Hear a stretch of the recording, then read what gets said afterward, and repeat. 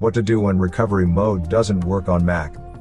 Fix recovery mode with Time Machine. First, restart your Mac. Press and hold the Option key on your keyboard when you hear the startup sound. Then connect your Time Machine drive to your Mac. It will take some time for it to boot. Choose the recovery drive to launch your Mac. You'll see the Use Disk button. Click on it to update the system storage. Use Internet Recovery Mode. First, restart your Mac. Simultaneously hold down Option, Command, and R key on your keyboard until you see a globe photo and progress bar. Select the internet connection that you're using, enter the network password, and wait for a while. You'll see the Recover Mode window pop up. Click on Reinstall Mac OS and then on Continue. Follow the steps to continue the installation process. Create a bootable installer. Open App Store and search for a Mac OS installer that you want to use.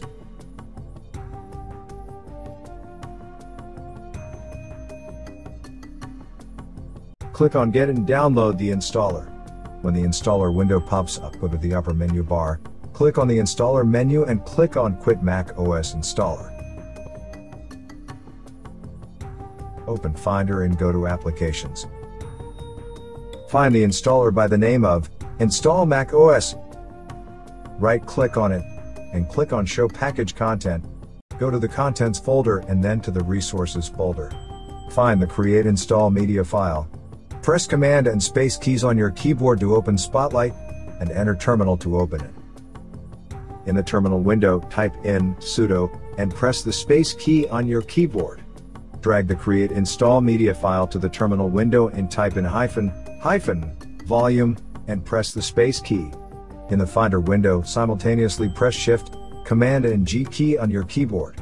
In the bar, enter /volumes. Plug your USB drive into your Mac.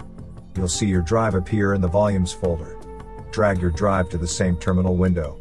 In Terminal, press Enter key on your keyboard and enter your user password. The password characters won't be shown in the terminal window.